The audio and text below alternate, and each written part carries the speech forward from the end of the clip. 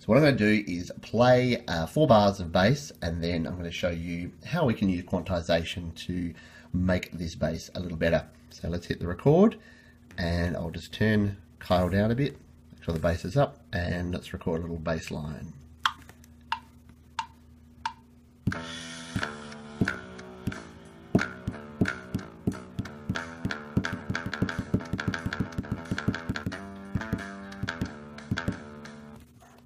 Alright, amazing, I know, it's going to be a great song.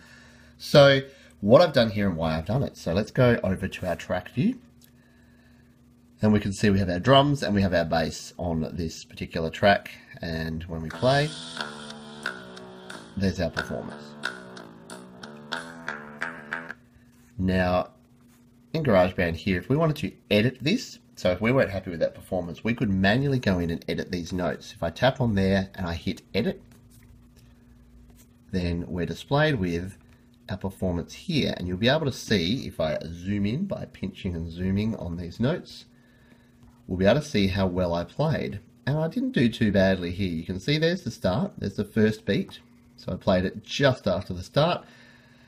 Here's the second beat, I was a little bit late on that one. Third beat, fourth beat, I was a little bit late again, and so on and so forth.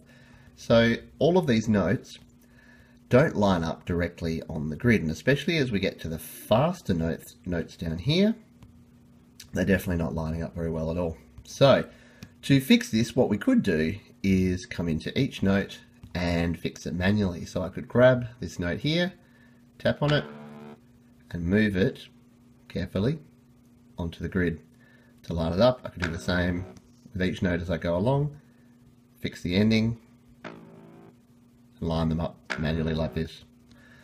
Now that's obviously going to take a long time, and if you've got a long performance, you don't want to be sitting there doing all of that. So quantization gives us a better way of fixing our performance. So here's our 4 bars again, and you'll notice that I've played the first 3 bars are quarter notes, 8th notes, then 16th notes, and the last bar is a little bit of a swing groove, which will make sense in a moment. So if I select the track here and I hit on the options and come down to quantization, at the moment there is no quantization on here. So what that means is that it's not doing any processing on this at all. What I'm going to do though is let's add quarter note quantization. What this will do is it will line up the note to the nearest quarter note. So in a 4/4 rhythm, such as this one, there's 4 quarter notes per bar, and in that first bar, for instance, I've played 4 quarter notes. So let's see what putting this to quarter note quantization is going to do for us. So we select it, we go back, and out of there. Now let's play back and see what this sounds like now.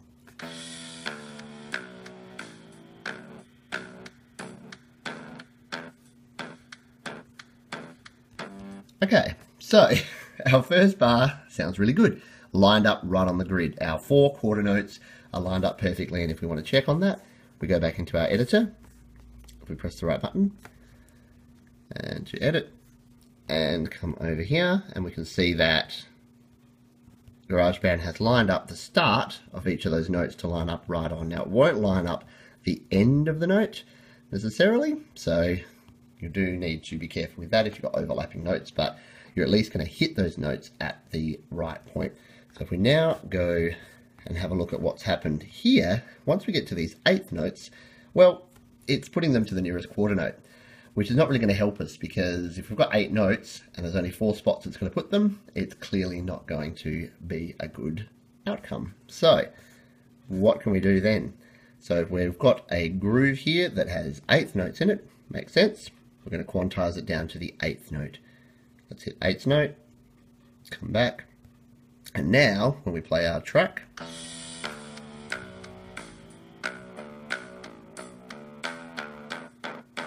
oh, okay. So we've now got really good on the beat for our quarter notes, our 8th notes. As soon as we hit our 16th notes though, we have a pretty serious problem there. And again, we've had the same thing happen here. If we go in and edit, we can see that it's only going to have those 8 beats that it can line up to. So these 16th notes are not going to work for us. They're going to line up to the nearest 8th note. So back again we go. And you can see where this is going. Let's select 16th note and go back. And there we have it. So now, if we go back, let's see how this sounds.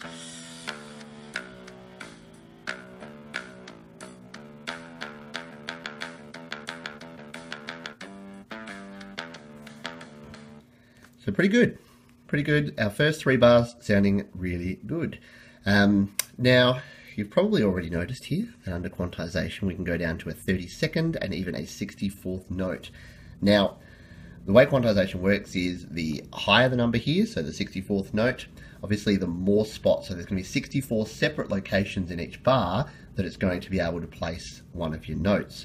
So if you want a little bit of quantization, you can use the 64th and 32nd notes, and that's going to just nudge it slightly. So if you're way off on a note, it may not actually nudge it back to the correct note, but it means that if you're playing some faster patterns, it's going to work better for you than using an 1/8 or a 1/4 note as we saw before. There's a couple more things in here that we'll talk about. So the first one is triplet. And this is probably a little bit outside of the topic here, or a bit too advanced for what we're talking about today.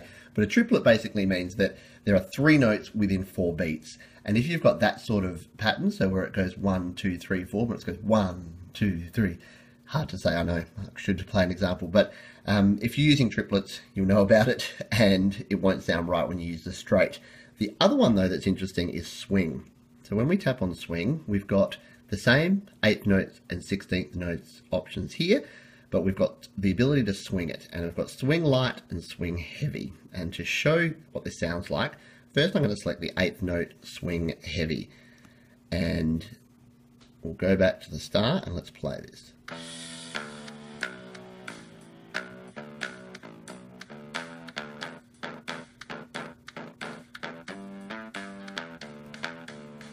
Okay, so you heard that the first part there, the 1/4 notes, didn't really do much too.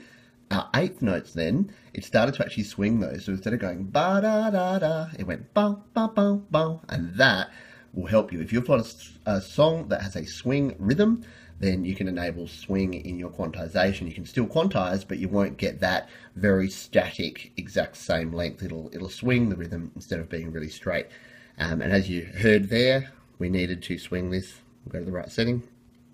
We need to swing this quantization at a 16th note to help with here, and then play it again.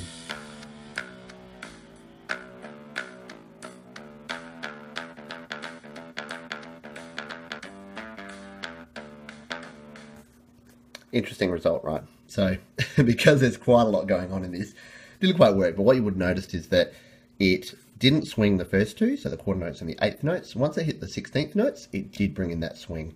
And you could hear that there. So it's swinging on the 16th notes as opposed to the 8th and the 1/4 notes.